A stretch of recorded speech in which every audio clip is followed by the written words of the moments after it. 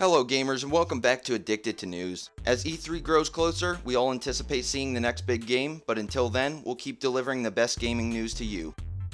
First up, Rockstar has announced that the GTA Online Heists will finally see the light of day on consoles on March 10th.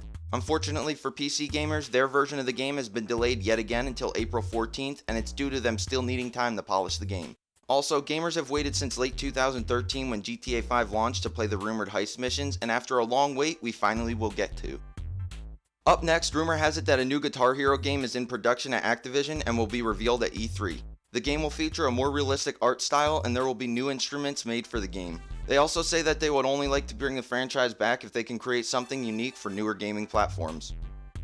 Moving on, the Xbox Games with Gold program in March will bring BioShock Infinite and Tomb Raider to Xbox 360 for free, as well as Rayman Legends and iDarb on Xbox One.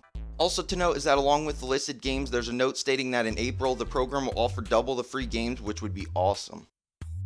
Our final story of the day brings us news of a Wii U adapter that allows you to play the console with a PS3 or PS4 controller.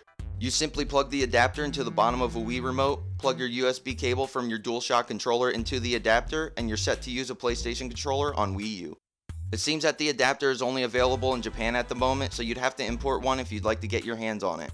As far as price, the adapter costs the equivalent of $22.50 US. Thanks for watching. Please click that like button if you enjoyed the video, and as always, never stop gaming.